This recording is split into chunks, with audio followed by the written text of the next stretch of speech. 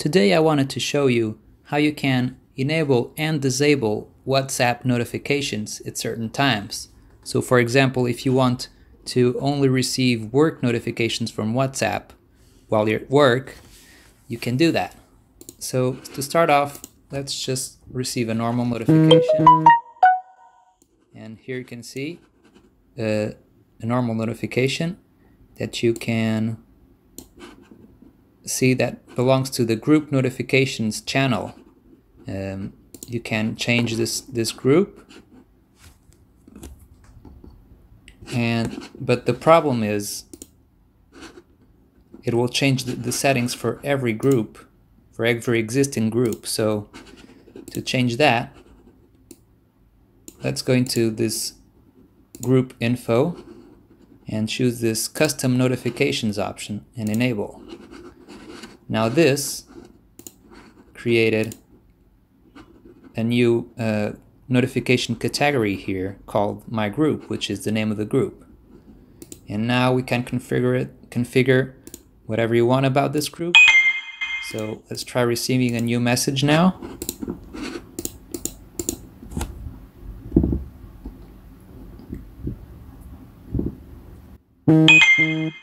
As you can hear, the new notification sound played. Now we can configure this in Tasker as well. Let's try it out. So open Tasker and let's test it out, like test WhatsApp custom, something like that. And then use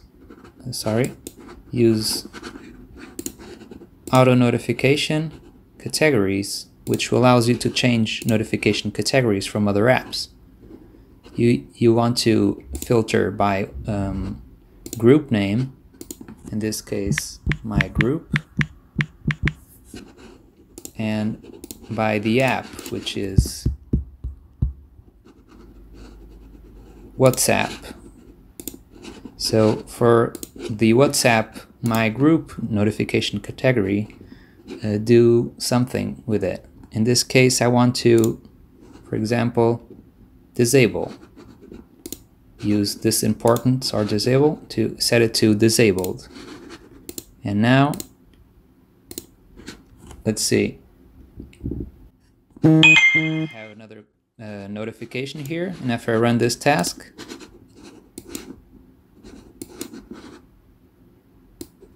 it doesn't work.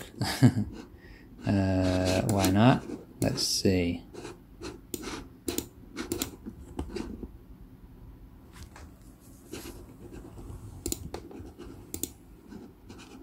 Importance, none, disabled. Let's try to change it to minimum, see if that works. Also doesn't work, why not? My group. I must be doing something wrong. Group, oh yeah, it's not group name, it's name. Because group name is, this is a bit confusing because group name is the group name of the categories in notifications. And I wanted to change the group name, the notification category for the WhatsApp group, but it's not a group name in the categories, it's a group name in WhatsApp. So you have to set it in name here, and that should work. So let's set it to disabled again.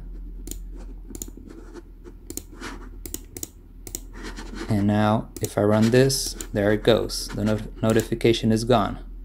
And now I'll send another notification and nothing appears here. So imagine I'm at work now and I want to enable it. Let's set it to high again. Run this, and now if I receive, here you go. And you can do this for contact as well. For example, I have this contact, which is myself.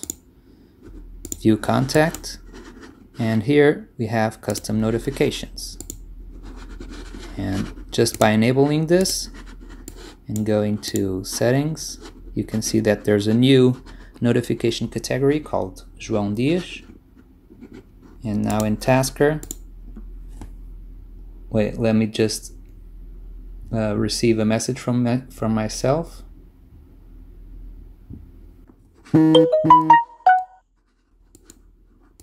There you go, this is my message. And now if I change this name to this, oops,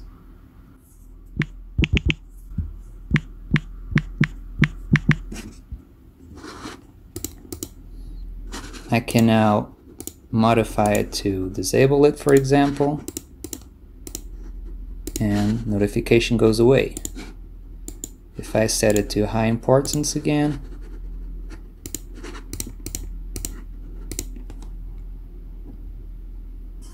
it comes back.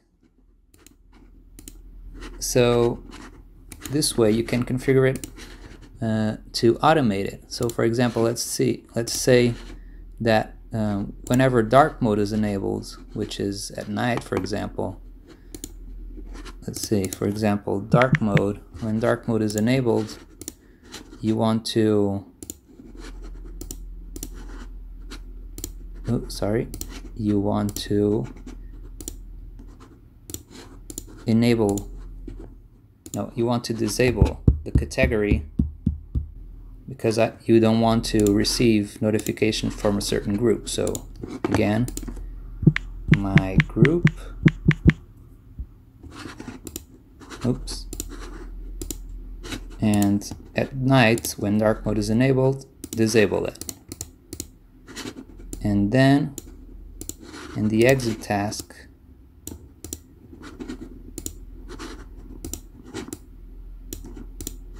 when dark mode is disabled, you want to bring it back to high importance. Or you can also change the sound, the vibration pattern, anything you want to in this condition. But in this case, we're just disabling these notifications when dark mode is enabled and enabling them when dark mode is disabled. So let's mark this as red. And now if I receive a notification from the group, hello, notification is here. But if I enable dark mode, bye-bye notification, and I'll send another message and I won't receive the notification. If I disable dark mode, I receive the notification again. Well, there you go. That's how you can automate receiving or not receiving WhatsApp notifications. Hope you enjoyed it. Bye.